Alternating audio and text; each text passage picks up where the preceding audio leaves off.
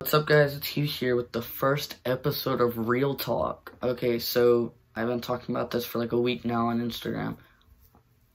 I started a podcast, so yeah, let's get into it. Before I get my new camera, I decided I might as well do something till then because I hate filming with this, so yeah. I have a splitting headache, so my lighting thing, my ring light thing isn't up all the way. My hair's a mess. Good way to start off the first podcast. Anyway, so basically today I have a big topic, and then I have questions and some like stories to base off those questions. Kind of gonna go in depth, unlike I did in the Q&A, because I didn't have 2 hours. Well, I don't have 2 hours now, but still. So what I'm thinking, so I have had literally like 50 something people, I didn't count, but like a lot of people, how to grow as a small fishing creator. So as you can see, I don't exactly make the best content, like quality wise, when it comes to videos. My pictures, I think I have decent pictures on Instagram and stuff, but what I'm saying is like, so say my videos, you compare it to like, let's start with this. So you compare my video to something like John B makes or something like that, just one of the big people I like. Or Tactical Bassin. So John B is more of like, let's just use him as an example. He's more of like a tutorial or like an entertainment kind of thing, like entertainment as in it's not as much like comedy, or he does what the fans want him to do. You know, that's the kind of stuff they do, like the bigger guys, which works, but what do you do to get that big, you know? So what I'm going to be discussing is basically that, like, how do you get to that point to where you're able to do the content that people want you to do, but also don't do what they do. They're successful, but you want to be original. All those top fishing YouTubers, they're in a big group, but they all do the same thing, so it's okay, because they're all like buddies and they make videos together and all that. But if you're just a small fishing YouTuber, and say it's okay to collab with people still, but unless you are doing something that, so I don't really know how to explain this, but basically just be original is all I'm saying. You have to think of things that no one else does. So right now I am thinking about, so right now my videos kind of suck. I'm just saying that, like, being honest. But I'm going to try to put some humor in it, because I like humor. I like making jokes. I like making people laugh, if you don't know me personally. So, that's one of the things that I really like. So, I'm going to do something that I enjoy with my videos. Nobody really does that, except for Marling Baits, which is pretty cool, but he also does bait making. And then, I also do tutorial / like just fishing. So, it's just different. So, I don't exactly do what people tell me to do. You know, I'll take suggestions and I'll think about it, but that's different. If 20 people tell me to do something, it doesn't mean I'm going to do it, you know? So don't do that kind of stuff. Don't do that until you get bigger, you know? You want to do what makes you happy. You can't be making content if it's not what you want to be doing. And then another thing is, right now, okay, so a lot of people were just saying, like, I'm talking about content in general, so like I'm kind of going back and forth between YouTube and Instagram and all that. So let's just say, so Instagram, for instance, right now they're doing this thing where you can't get your post out there, you know? They want you to use like their ad. Okay, so they basically have this thing where ads, like, you can put advertisements up and people will see your post. It's called Promote Your Post. You can do that, but it costs money, and not many people are doing that. So what they're doing, they're changing their algorithm. It's so dumb, but like, they're doing it for the money. They're changing their algorithm so that you have to use those ads to get views. So now if you say, let's see, for an example, my posts were reaching about 3K accounts, right? Whenever I just started like my content creating or whatever, which was about 2 months ago. Yeah. And I'm at 2K now, so that's a lot. But I got to 2K in 2 weeks. So it just shows how much that thing changed. It just, right now, it's going to be so much harder to grow. Just start with that. So one thing is you need to do those ads. I'm not doing them just because I don't like that kind of stuff, in my opinion. I don't know. I'm not going to do that. I might eventually, but I'm not going to waste my money right now. So one thing you should do that I'm not doing is do those ads. Once Instagram gives you, once you start doing what Instagram wants you to, they'll start doing what you want them to do. Okay, you know, I'm going to fix my lighting higher up because it kind of hurts my eyes. Well, it hurts my eyes, but like, it's kind of dark, so. Yeah, just like, I don't know, you need to do what they want you to do, because if you don't, they're going to keep this crap going for God knows how long. And they're not going to stop. So, another thing with YouTube, yeah, you need to be original. You need to, let's see, what else is there? Make sure you're making quality stuff. One thing I'm doing wrong on my Instagram, I'm growing decently fast, well, until this whole crap started with, excuse my language, before this stuff started with Instagram, I was growing pretty quick, alright? I was gaining, like, 50 followers a day. That was like a bad day. So it was crazy. I was doing good, you know? And what I did is I was kind of just so I was experimenting with what works. You need to experiment, try new things.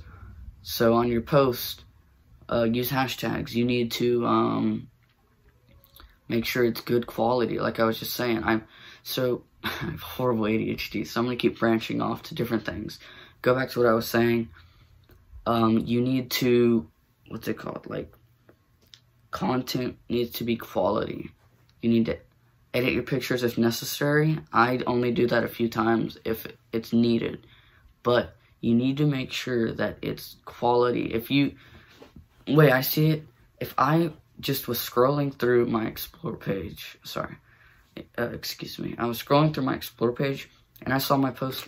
Would I click on it? Would I follow them? Honestly, I would consider it with me. I'm not saying I would, but I would consider it just because I think I make decent Instagram posts. And with my YouTube, same thing. I would not subscribe to me. I'm being honest, I wouldn't. Now, I think my content is good. My quality is not. Quality is a huge thing. Whether it be your thumbnails or just overall quality, like your audio. Right now, I am not using my mic like I should be because it won't connect to my camera. Like, the wire's not working. It's a wired one. And yeah, it's being dumb. So, that's one thing. Quality is a big thing. You think it really isn't, but if you've watched, let's say John B, because in my opinion, he has the best videography out of the top fishing YouTubers. His quality is crazy. Your editing, you need to take time on it. Make sure people are gonna want to watch it. That's why I'm taking a break. I'm not gonna waste my time and effort because it takes a lot of time for my videos because I work hard on them. It's just I don't have the camera quality. So I'm not gonna waste that time and effort just to know, like, just for that, you know? So, yeah, I can't do that. So, well, I can, but I'm not going to. And I'm sorry, but I'm doing this to keep something going so I can have at least something going. And then another thing with Instagram, odds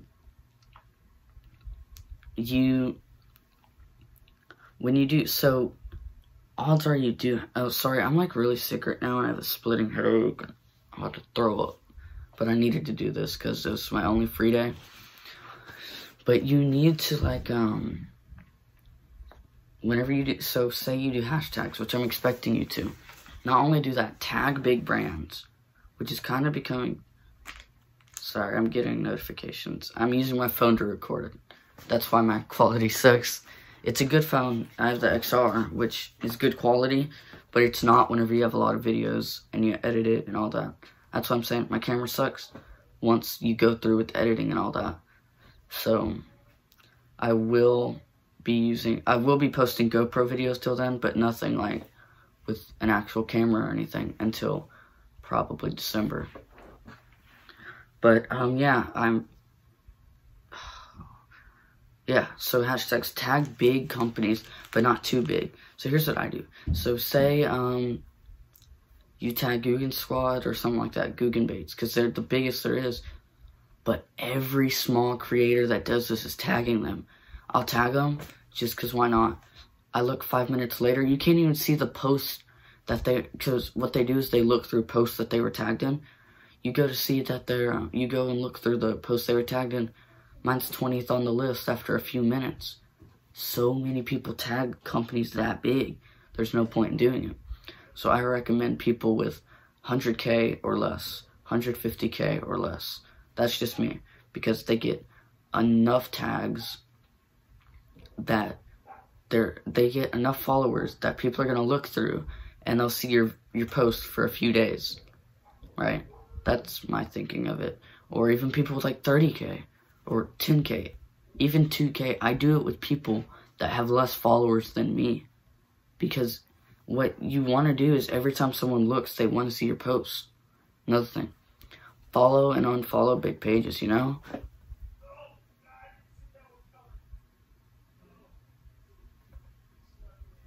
Sorry, my family's being loud and I was just kind of like listening.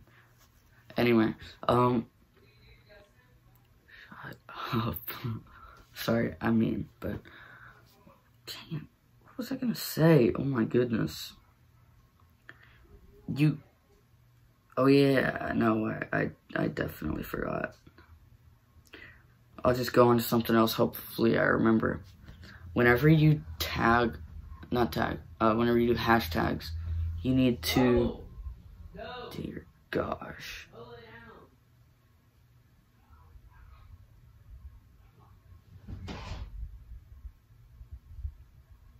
I'm gonna cut this out.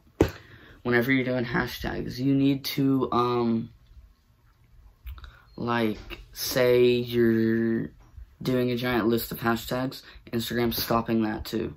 They're also stopping follow for follow. You're gonna get reported for it. So don't do that. They've always not liked it, but they're getting more strict on it now, you know? So then you don't need to be doing follow for follow. Not a good tactic. You're gonna get reported. You might even get banned. I'm not kidding. And then I'm shadow banned right now, and I don't know why. Like, I swear, man. Come on, dog. Whatever. It's just something, like, it happened. People report you. Like, I got reported. I don't even know why. I used to do follow for follow. I stopped. Let's see, how many weeks ago was it? I don't know. I stopped a few weeks ago, though. Just because I figured out, wow, they're actually reporting people for this. You know? So I was just like, I can't do that. You know? Like, not trying to get reported. And then, crap, I really forgot. Yeah, I'm shadow banned now because of that. I don't get more than like 2% of my views, or like 2% of people that are recommended towards my videos don't see it, or only 2% of the people that would get recommended towards my post on Instagram will see it. Only 2% of my followers, 2% see my post. Isn't that crazy? Like, I used to get 300 likes, 350, 400 likes on all my posts, which really isn't that much, but I think it's a lot because I'm just now getting started. Now, I get 150 at max. I posted last night. Normally, I'd have 200 by now. I have 110 likes or something like that. It's okay. I mean, it's gonna be harder to grow, and you too. So I'm just saying, if things are hard right now, don't expect it to get better anytime soon. Use those advertisement programs if you can. Use it. Take advantage of that. They have it for a reason, and they're making things low so you can use it. So what I'm thinking, if they're making things lower so you use it, they're probably gonna make it better if you use it, you know? So why not use it? I'm not using it because I'm broke, and I don't care enough. Like, I like to be like, oh, I earned that on my own. That's cool. Not, I paid robots to do it. Another thing, there's these new programs coming out where basically you give them your password and username, and it sounds sketchy, but it's not. Like, the point is, don't do it. So it's basically these bots, they like get your password and stuff, and they view 5 million stories towards the things that you're interested in, of small creators like you, and then it'll like comment, and then there 5 million, I say 5,000, I don't know, 5 million stories a day. That's crazy, dude. And it's for free. I'm pretty sure it's for free. Depends on where you get, which ones you do. Anyway, Instagram started picking up on it, and now they're banning people and reporting people for it because it's against the guidelines. So is follow for follow. Don't do that. And yeah, let's see what else. For YouTube, there's YouTube hashtags. Some of y'all didn't know that. Use them. I don't really use them that much because I didn't know this until recent. I didn't think about using it so recently. I've seen them, and I'm like, nobody really uses it. Nope, those don't make a big deal, right? But I don't think it's really the way it works, you know? Like, I don't know, it's, yeah, just use, also, sorry, I forgot what I was saying, that's why I'm gonna switch up. I'm gonna do that a lot, just so y'all know. Whenever you, do hashtags, you need to, hold on, I'm trying to think of something. Anyway, whenever you do hashtags, don't do them in that big bunch. So people do it a lot. I used to. I recently stopped on my last post. Instagram picks up on that, and they don't like that. They're like, oh, they're just trying to get views. It's gonna make your chances even lower. Make it like in a order. Like, and that didn't make sense. Your caption should be like, had a nice day of hashtag fishing on lake hashtag blah blah blah, whatever lake it is, and caught my hashtag PB bass, was a hashtag monster bass on a hashtag Strike King lure, stuff like that. It'll look freaking weird, dude. I'm not kidding. Put that under your real caption, like dot dot dot dot dot dot down caption. If you know what I'm talking about, how the dots, most of y'all do. And warn your followers, be like, in the caption, be like, I'm only doing this because whatever. Yeah. That's my reason. And I don't know, I'm not trying to make these too long because I don't want to make y'all sit here for an hour. So that was that big topic for today. That I could probably think of a few more things. I'll try, but I don't think I can. Oh, I just said the opposite of what I just said. Oh man. Let's see. One thing is there's gonna be lots of trout fishing videos this winter. Not like rainbow trout, speckled trout. I do a lot of that. I'm gonna be taking wading trips. I normally fish out my boat, but this year I'm gonna try to go wade for like 9-pound trout. Just try to catch my PB trout this winter at some point. And I recently went to Lake Toledo Bend for the first time. And if y'all don't know, I live in Texas, so I guess it's kind of known for big bass. Some of the lakes are pretty sick. Went to Toledo Bend, never been there before, and it was sick. So it was me and my dad and my brother.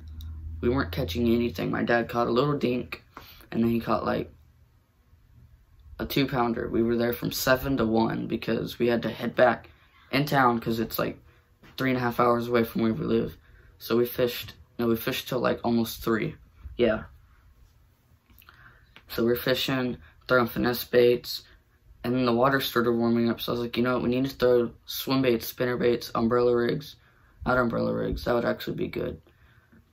But we didn't throw one. But just stuff like that. And so I was like, you know what, yeah, let's do it. And we started fishing these big, deep, washed out where it used to be creeks. Now it's like a little channel, and we don't have a GPS, so we kind of just like based it off of what we could see, and it was obvious that it was an old washed out creek. It used to be a channel. So we're just casting these spinner baits. No, we're casting swim baits. And my dad was like, you know what, I'm gonna throw on a spinnerbait. Throws on this little shad pattern swimmer bait. Hums it out there, lets it sink for like 5 feet. Just cranking it in real slow. Boom. And he sets the hook. And then he just reels it straight in like this. And we're like, do you got a fish? He was like, I hope so. Literally, he said that. And then that thing just jumps like 2 feet in the air. We're like, oh my gosh, it's huge. And I trip, grab the net, and he just slowly cranks it back in. I just netted. It was the most boring fight I've ever seen. But if it would have fought hard, the thing would have popped off. I netted it, and right before it went in the net, that hook just popped out of its mouth. It was hooked in like the skin right here, just the inside of its lip, just barely even. It was crazy. So yeah, that was sick. Only caught one fish of the day. It was a great one. Ended up weighing, let's see, it was 7.25 pounds. Yeah, no, 7.24. Yeah, it was his PB.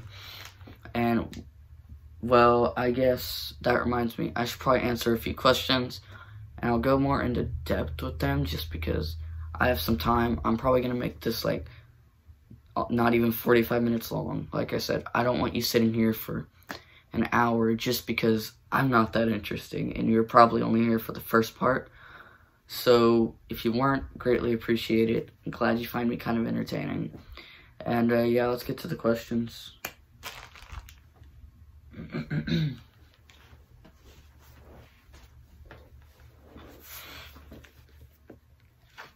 So I got my notebook right here, and I just wrote them down because, yeah.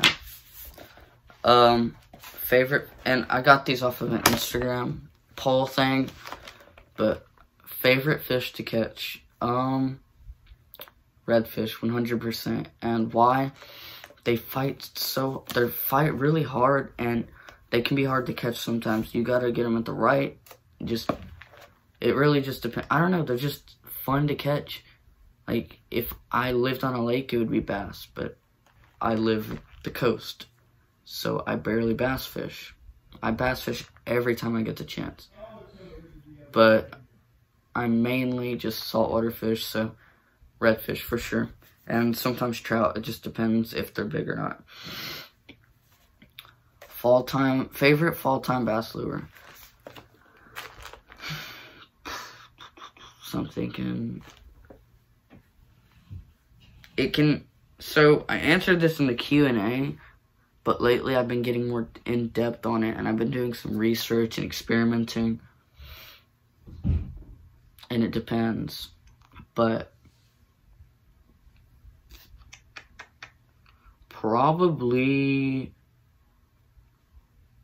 either spinnerbait or just spinnerbait. Okay, so I don't like spinnerbaits. You just crank them in, but they work if you're doing them at the right place and the right time.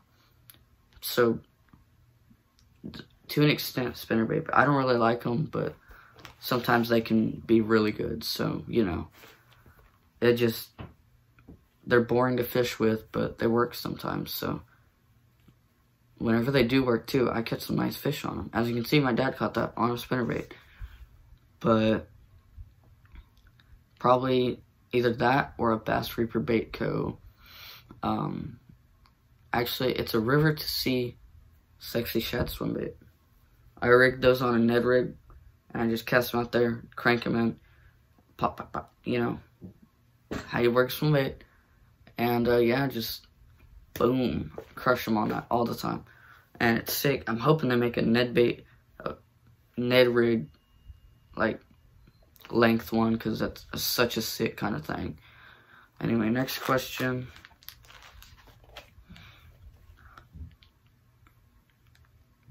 PB bass. That's why I was going to go into depth on my PB bass during the podcast, like, not the podcast, during the main section, but I'm not big. I didn't because I knew that was a question. And I get asked this so much. My personal best bass is 8.4 pounds. And I caught it on a spoon about that big. And it was kind of annoying because the guy we were with, he was amazing. This Lake Fork, we were on Lake Fork this guy offered to take us out, and we went out on a trip, me, Hunter, and this guy, and his dad, Mike. So it was sick. We went out on a trip to Lake Fork, and with this guide, and it was cool. I didn't even get a single thing. We were fishing, Hunter and Mike we were fishing drop shots on some drop-offs. They were catching, it was like middle of summer almost. I think it was June. And they were fishing drop shots, all three of them, just slamming bass. And it was for my friend's birthday, so I was like, you know what, it's cool, it's awesome. I love seeing them catch fish, you know? It was fun. And they were all catching 2-3 pounders, which were sick, because in that lake, they fought so hard, it was crazy. And then, yeah, so it was a cool experience. And then we got close to leaving. I think it was about noon, and we decided we were going to fish till noon, and then we ended up deciding to fish the whole day, because at about noon, we got in the school of white bass, and I was fishing with I reel right-handed. I cast like that. Sometimes I just cast with my right hand, reel with my right hand. Apparently, it's annoying to cast with your right and then reel with your right. I don't think little things in life should bother you, especially something little like that. I don't know. I'm not everyone, but apparently that's annoying. And this guy was the same way, and I get that. Everyone's like that. That's just how people are raised to fish. So I was like, all right, it's cool. I get it. I'm just a little bit uncomfortable. I'm probably just going to be catching white bass anyways. So I'm throwing this little spoon in the school of white bass. And then I just feel thump. And I don't think I even set the hook. I just kind of started reeling. And then it just goes. And that was a horrible impression of the drag. But drag just starts screaming, and then it stopped. I just reeled in. It was a great fight. He had some good runs for a while. And then the guy was like, this is probably the fish of a lifetime right here. I think you got a giant on. And he was like, this is no white bass. And I was like, oh, man. But that left-handed was uncomfortable. So I was more focused about reeling it in right than I was getting that fish and focusing on the fight. So, in my opinion, could have been cooler. Amazing experience, though. It was crazy. The fish came up, and it was about 5 feet of the boat, away from the boat when it first, came up to the surface. It didn't jump, luckily, but it jumped right before we got into the net. And that was crazy. I was screaming, and I never scream. I don't like being loud whenever I catch fish. I like kind of being like, oh, sick, man. You know? That fish was huge. Oh my gosh. It was crazy. I held it out. I'll show you a picture right here. But it was crazy. It was the biggest fish I ever caught. And yeah, I don't know if that picture showed up or not. I'm trying a new editor and it's not really letting me do that, but I'm trying to figure it out. So if I didn't, I'm sorry. But yeah, if you did see it, but if you didn't, go check it out on my Instagram page. But oh my goodness, dude, it looked so big compared to me. I had my whole hand out over it, and I have kind of little hands. I mean, they're like almost the size of my head, but I don't think I have huge hands, but I don't have tiny hands either. So I just kind of I was holding this fish, and you can see my hand barely covers where the freaking fin is. It is just crazy experience. So yeah, that's the story of that bass. Amazing. I felt bad because it was his birthday, but I don't know, just great experience. Next one. Do you think if you never went fishing, you would be a YouTuber and do YouTube? No, because, well, okay, if somehow I didn't do fishing, which I know I wouldn't live without it, I would find out about it one way or another, and I would want to share that with others. I'd want to be a creator. But if I didn't ever fish, if I didn't learn how to fish, I wouldn't, honestly. I mean, I think I would, because, so I'm a big person in style. I like dressing nice. I like, I enjoy style. Maybe I would have done a YouTube channel on that. Probably not, but yeah, I like dressing nice and cute and all that, so that's one thing. And I guess that's the only thing I would have ever started it on. Or hunting, I would have started a hunting channel, but if I would have been hunting, I would have been fishing, so. Yeah, I don't know. Probably not, honestly. But I couldn't imagine not fishing. That's something I want to pursue for the rest of my life. So yeah, that was all the questions. Comment down below anything you want to know about me. Like, literally anything. Any tips about fishing. Oh yeah, someone also was asking. Hold on, what was this one thing someone asked? I'm trying to think. Someone asked me something about red fishing. Those are my redfish rigs. Yeah, someone asked me what I use for redfish. So I use 35-pound braid.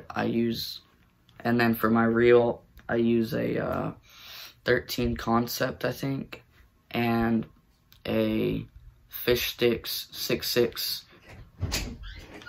You come back in. No. Sorry, my brother walked in. For rod, I use a Fish Sticks 6'6". I don't know the model, but it's like pink rod. It's super great. My favorite rod. I use it for bass too. It's a great rod, alright? So that's my redfish rig.